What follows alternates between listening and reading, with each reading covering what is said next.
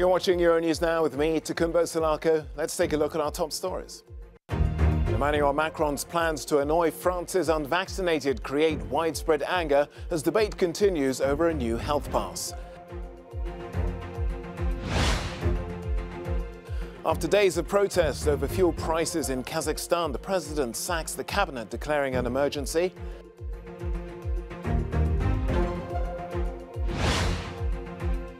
And there's fury down under after the world's #1 tennis star Novak Djokovic receives a medical exemption to play at the Australian Open.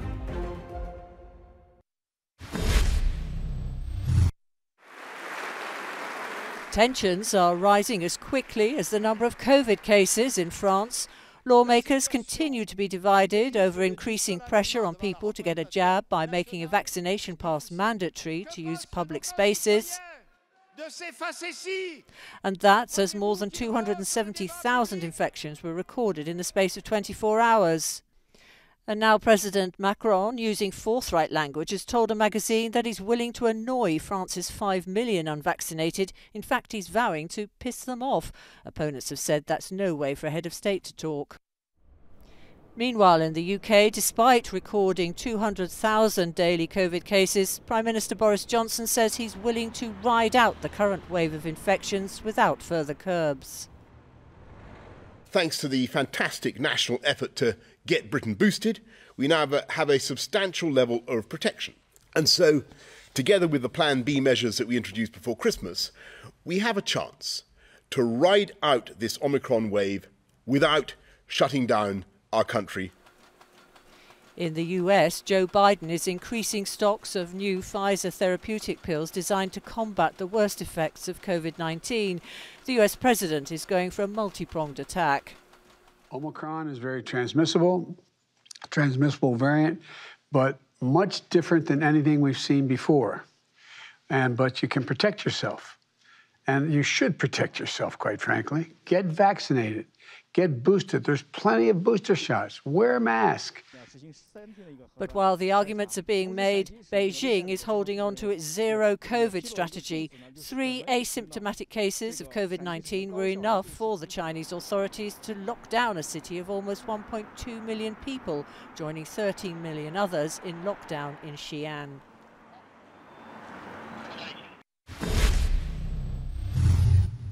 Emmanuel Macron's decision to speak out in what some would say are vulgar terms about how he intends to deal with France's unvaccinated population has sparked a renewed debate about the use of presidential language as well as the right way to convince people to get the jab. Well, let's hear more now from our international correspondent Annalise Borges. Annalise, tell us more about his controversial comments.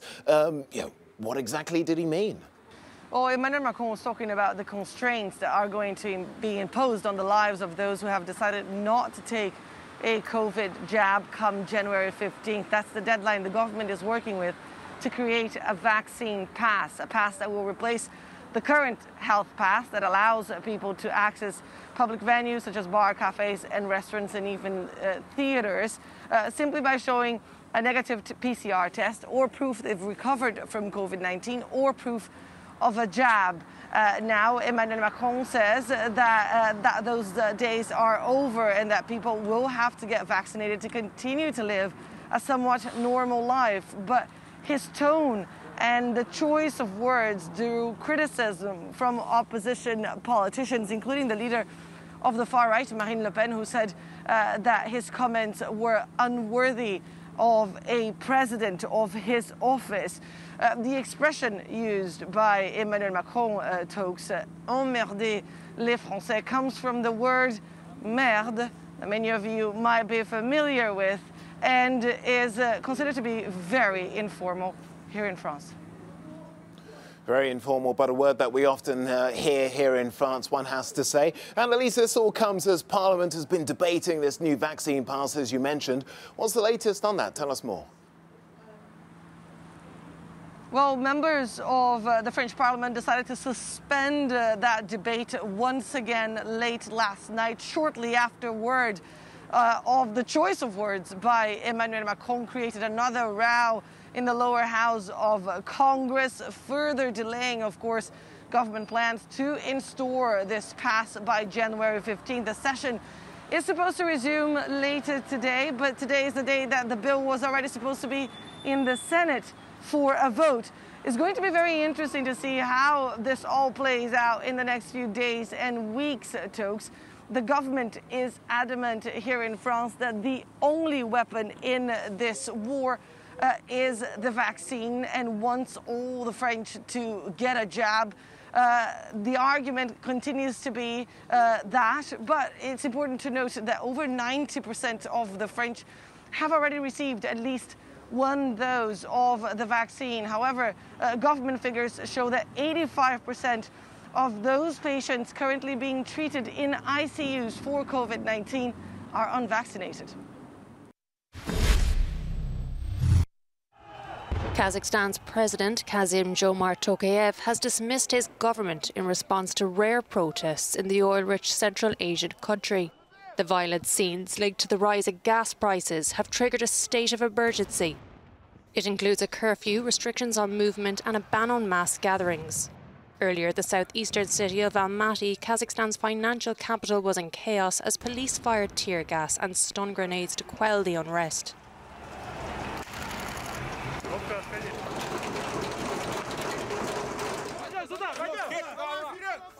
The president went on television and called for peace.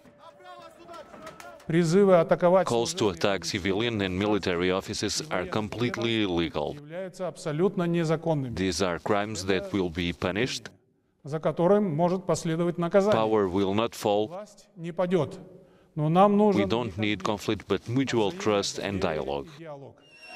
The anger began on Sunday after liquefied natural gas prices spiked in the resource-rich western city of Janozen. However, the protests have taken on a more political hue in some places, as pent-up frustrations were released about the lack of government accountability in the authoritarian country. Since the former Soviet Republic achieved its independence, a small elite have amassed enormous wealth, while life for many ordinary Kazakhs is hard going, particularly in the resource-rich West. It's crunch time for Britain's Prince Andrew. A New York judge will soon decide if the Giuffre-Andrew lawsuit is to be thrown out of court. This comes as a long-awaited 2009 settlement document between the plaintiff Virginia Giuffre and the late but disgraced businessman Jeffrey Epstein was released on Monday. Giuffre sued Prince Andrew last August, accusing him of sexually assaulting her in 2001, when she was just 17 years old, on several occasions. She claims Epstein arranged the encounters. The prince denies all the allegations. However, former socialite and girlfriend of Epstein, Ghislaine Maxwell, was found guilty of grooming teenage girls for sexual encounters with the financier between 1994 and 2004 in the final days of December. However, lawyers for the royal have argued the settlement protects him and that Giuffre cannot sue. Our reporter Susan Tirani was listening to the arguments put forward by the prince's lawyers and has more from New York.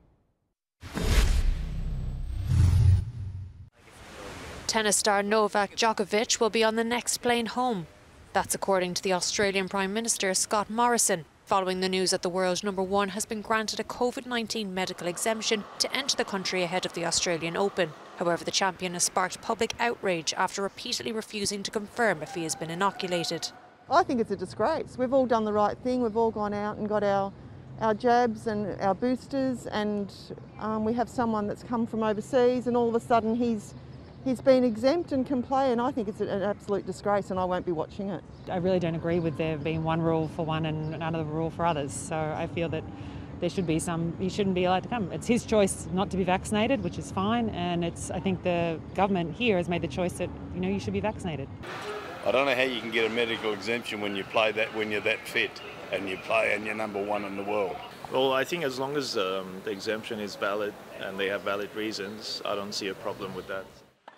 Canberra says Djokovic must provide reasonable evidence as to why he cannot be vaccinated and that there will be no special rules for the 9-time Australian Open winner.